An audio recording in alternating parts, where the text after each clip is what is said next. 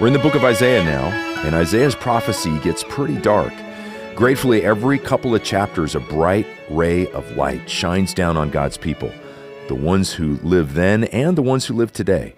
Welcome to Through the Bible. In our study, Dr. J. Vernon McGee focuses us on the coming of the Lord Jesus as the King who ushers in the Millennial Kingdom. And as the name suggests, it's 1,000 years of blessing on the earth. Of course, anytime we speak of Jesus, we get excited, even here in the Old Testament. You know, I love how Dr. McGee emphasizes that not only is Jesus the coming King, but he's the Savior King who bore the winds and tempests of sin for us. Isaiah also calls him the Rock of Ages, our hiding place from the storm. I'm your host, Steve Schwetz, inviting you to open your Bible to Isaiah chapter 32, where we'll hear about the coming King, the coming tribulation, and the coming Spirit. Now, in light of these future events, Through the Bible is committed to sharing the whole Word with the whole world. And we believe that God is not willing that anyone should perish, but that all come to a saving knowledge of Jesus Christ. And that's why we're doing everything we can to get the Bible and Dr. McGee's teaching of the Bible to every corner of the earth. And here to tell us more about the mission to reach God's whole world with His whole Word is Greg Harris, Through the Bible's president. Hi, Greg. Hey, Steve. Great to be with you and our whole listening family. And we have just a short bit of time before Dr. McGee takes us into Isaiah 32. And it's always good to revisit what we're doing. Why do we do this? What's the point of this whole thing? Our mission is simple, right? The whole Word. The whole Word. For the whole world. For the whole world. Yeah, and that seems to keep us pretty busy, doesn't it? Yes, it does. And the Lord keeps opening up wonderful opportunities to get the Word out to the whole world in new delivery methods, as we talked about, and in so many different fields. It's incredible. Yeah, and it's such a beautiful, elegant statement, the whole Word, every word of the Bible. We want Christians and non-Christians to encounter the Word of God, because we know when non-Christians encounter it, it often results in salvation.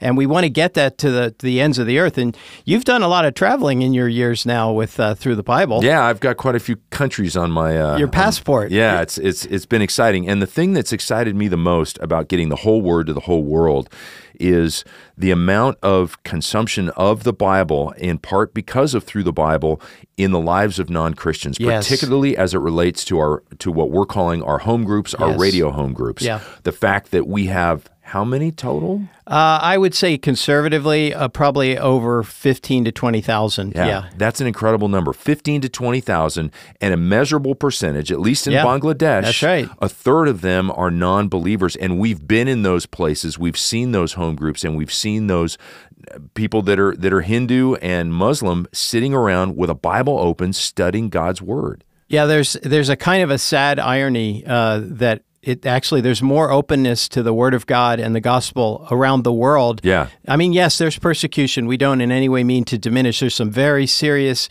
dangerous things going on. But there's also a tremendous openness. And I think we have time. If you could read this first listener story, just kind of gives us a taste of what God is doing through our ministry. Yeah, this is exciting. Luca from Croatia.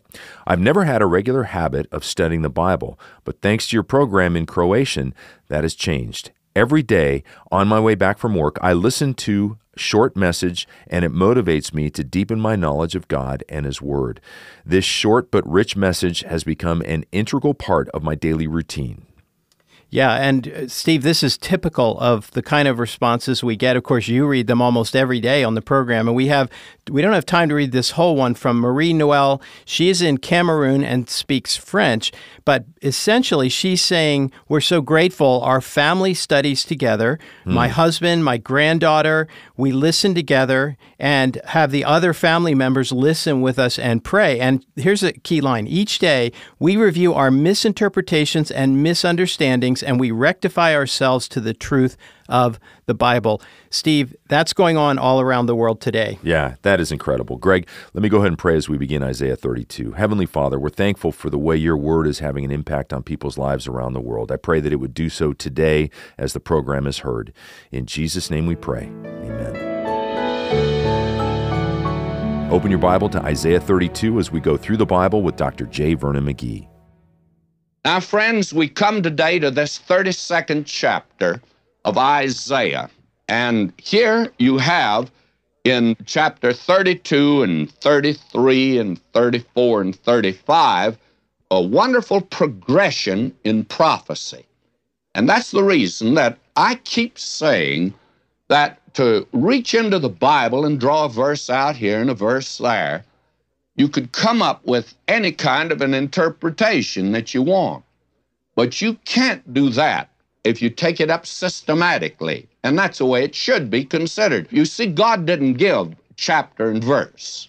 Somebody said to me sometime, give us chapter and verse. Well, I said, God didn't give you chapter and verse. I'm not either. Take the whole section. And may I say that this is one place that we need to take the whole thing. We need to eat the whole book, by the way. And it won't give you indigestion, and you won't need to take somebody's pill, but you'll need to find out that the Word of God is teaching something that makes sense. Now we have in this chapter the coming king, the coming tribulation, and the coming Spirit. In the first 8 verses, we have the person of the king who is to reign introduced. And this chapter actually is a bright note between the 5th and 6th woes. And we have a series of woes that we're in right now. It's a ray of light of God's people in a dark place in that day. And we find the Lord Jesus is introduced again to us at this point, for there can be no millennium, no blessing to this earth without him. Now, we have here, verse 1, behold, a king shall reign in righteousness, and princes shall rule in judgment. Now, the king here, of course, is none other than the Lord Jesus Christ, and the character of his reign is righteousness. Now, the world has never had a kingdom like that so far. Verse 2, and a man shall be as a hiding place from the wind, and a covert from the tempest, as rivers of water in a dry place, as the shadow of a great rock in a weary land. Now, he's not only king, you see, he's a Savior king. He bore the winds and the tempest of the judgment of sin for us. And he is a rock for our protection today. And he was set before us, you remember back in Isaiah 26:4, as the rock of ages. And this is another aspect of his ministry under the figure of the rock. He is a place of hiding today. Now, we are told here in verse 3, and the eyes of them that see shall not be dim, and the ears of them that hear shall hearken.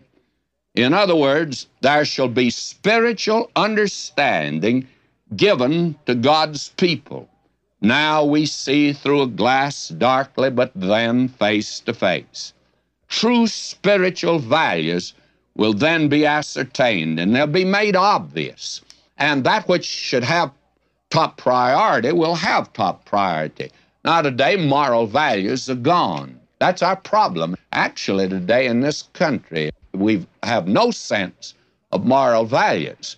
For you must remember now, for years, there's been taught in our school the evolutionary theory, which makes man an animal.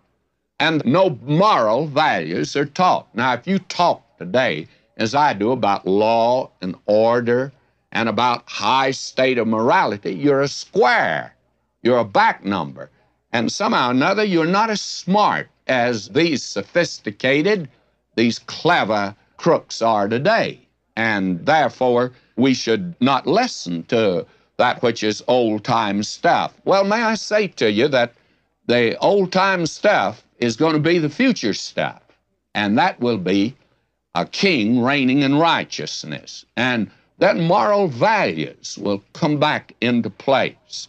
Now, the vile person shall be no more called liberal. That's verse 5, and I love this. This is about as up-to-date as you can get. You see, we have today what is known as limousine liberals. The rich today, for the most part, are liberal. Why? They've already got theirs, and it's not being taxed. So the middleman's being taxed to death today to pay for new projects. And you can be sure of one thing, he can afford to be liberal. After all, that rich man with Lazarus just sitting on the floor at his table eating crumbs, that rich man was a liberal. He was willing to give crumbs, but that was all. And may I say to you that today a vile person is called liberal. In that day, why, the vile person will not be called any more liberal, because he'll be seen in the true light. He's a villain, and his heart will work iniquity. The heart of man is desperately wicked. You see, everything in that day is going to be seen in its true colors. No more putting on a front. The mask of hypocrisy will be taken off on not only those who profess to be Christians, but the biggest hypocrites are actually not in the church. They're out of the church today. They are those who pretend to be something that they're not. Now, that is the thing that needs to be. This is a king that's going to reign in righteousness. Now we come to the second. But before he comes, there's going to be a preceding time of trouble. Listen to this. Rise up, ye women that are at ease. Hear my voice, ye careless daughters. Give ear to my speech. Now, why does he say that? Because of this. Women are more sensitive than men. And actually, they sense a danger before a man does. Every man, every husband, before he goes into a business deal, especially a partnership, ought to let his wife meet the man that's a partner. And if you want a true evaluation of human nature, let your wife be the one that will meet the individual and talk with them. Now, may I say this? I try in my home to maintain the place as the head of the house. But friends, I have discovered over a period of years that I'm no judge of human character. There have been time after time that my wife has said to me, you misjudge that man or that woman because actually they're a very wonderful person. Or, again, you've misjudged that person. You have confidence in them, and you ought not to have confidence in them because there's something wrong there. And do you know, 9 times out of 10, my wife is right. So I've learned that the best thing to do is to listen to her, that is, every now and then, especially in cases like this. Now, God says that even womanhood in that day will become so insensible, they won't even recognize the danger that's coming. That's quite interesting, because there'll be women living in pleasure in that day, and they will not have any sense of the coming judgment. And they are dead even while they live in pleasure. That's the picture that is here. That's tremendous, is it not? Now we come to the third division here, the promise of the Spirit to be poured out in the last days. Will you hear me carefully now? Verse 15. Until the Spirit be poured upon us from on high, and the wilderness be a fruitful field, and the fruitful field be counted for a forest. Now, here's a case where you need to pay attention to the development of prophecy in the Word of God. Now, when will the Spirit be poured out? In the millennium, when Christ reigns. That's going to be the greatest time of spiritual blessing and turning to Christ, because you see, he'll be reigning in person, but that doesn't mean every knee is going to bow to him at that time. Every knee will bow to him eventually, but this is a time of testing. And it shall come to pass, Joel mentions it, come to pass afterward, that I'll pour out my Spirit upon all flesh. Your sons and daughters shall prophesy, your old men shall dream dreams, and also upon the servants and upon the handmaids in those days will I pour out my Spirit. Now, friends, that's not a picture today. To go with this prophecy, in both Joel and in Acts when Peter quoted it, and he made it very clear, he didn't say it's a fulfillment of prophecy. He says this is that. This is similar to that. In other words, those people in that day were ridiculing these people and saying they were drunk in the morning. That could happen in Los Angeles, but not in that day. They didn't get drunk in the morning. And he's saying that this is going to be like that, which is coming. Now, when will this come? It'll come in the millennium, friends. It'll come in the kingdom when he pours out his Spirit upon all flesh. And on the day of Pentecost, it was only poured out on just a few. But it was similar to that is to come. And then there was not the thing Joel said would take place in the heavens and on the earth. And then, by the way, your sons and your daughters shall prophesy. Well, I don't find that today. They're all growing long hair. And it says your old man shall dream dreams. Why, today they've all gone to a retirement place and they're playing golf. I don't find this true today. This was not seen on the day of Pentecost either, and it's not being seen today. This looks forward to the coming kingdom. You see, this is always the danger of pulling out a few verses of Scripture and trying to build a system of prophecy. If you just let the Word of God speak to us as God wants to, line upon line, precept upon precept, but folk don't like it that way. But that's the way God gives it to us. This is important, and I would call attention to that. Now, when we come down to chapter 33, we come down now to the sixth and final woe. And the woe is pronounced here upon those who spoil God's people and the land of Israel in that day that's coming, and also in the day of Isaiah, and right on down to the very end. And as we've seen that we have here in this 33rd chapter, this last woe that's given. And then you have in chapter 34 the battle of Armageddon, and then you have the kingdom that is coming in chapter 35. Now, will you notice verse 1? This is the prayer of the remnant for deliverance here. Woe to thee that spoilest, and thou wast not spoiled, and dealest treacherously, and they dealt treacherously with thee. When thou shalt cease to spoil, thou shalt be spoiled. Now, actually, what Isaiah is putting down here, a great principle that God has operated on from the day that man sinned. And that principle is put down in the epistle of Galatians 6:7, and it's here also in Isaiah. Be not deceived, God is not mocked, for whatsoever man soweth, that shall he also reap. Now, the spoiler here is Sennacherib.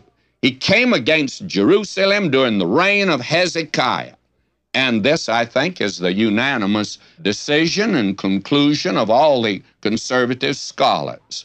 Now, we find here that it was fulfilled in that day. God says, you spoil my people, I'll spoil you.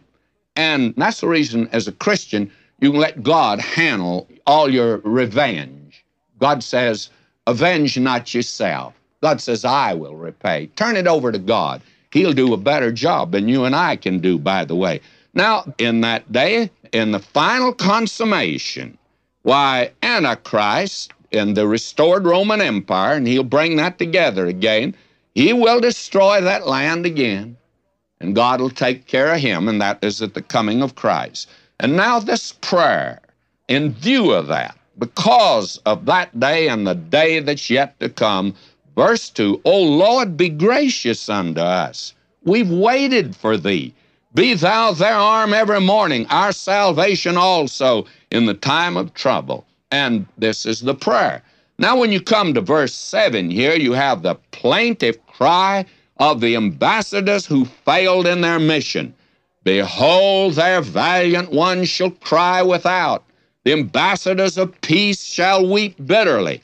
The highways lie waste, the wayfaring man ceaseth. He hath broken the covenant. He hath despised the city. He regardeth no man.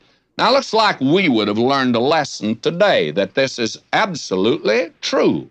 There was the League of Nations, you remember. In fact, before the League of Nations, there was that great peace conference at The Hague. And while it was going on, Germany began First World War, broke all treaties. Then at the end of that, there was the League of Nations. Our President Woodrow Wilson went over, and we were going to make the world safe for democracy. But they forgot to make democracy safe for the world. And peace didn't come. It just led to World War II.